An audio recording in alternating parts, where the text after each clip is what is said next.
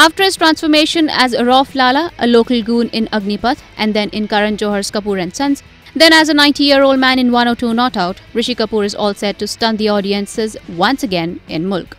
The teaser of the film has been released, showcasing Taapsee Pannu fighting for Rishi Kapoor, who is tortured to go back to Pakistan.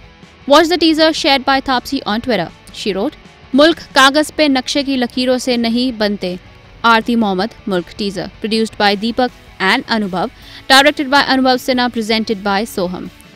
This is not the first time Taapsee will be seen in a courtroom drama. She was earlier seen in Amitabh Bachchan's star of Pink in 2016. Mulk is a social thriller based on a real-life struggles of a common man. The movie is slated to release on the 3rd of August.